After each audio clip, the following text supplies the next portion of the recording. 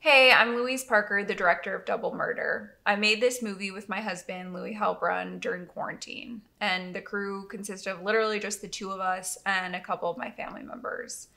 The themes present in the short are true to the feelings that many of us experienced this past year, such as boredom, isolation, and loneliness.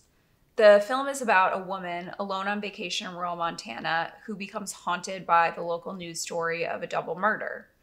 She basically becomes consumed by this story, allowing the threat of a killer on the loose to become a source of entertainment.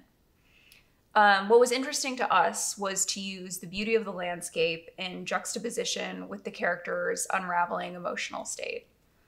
This was our first ever film, and we're really excited to be premiering it here at ShoreFest. We hope you all enjoy it.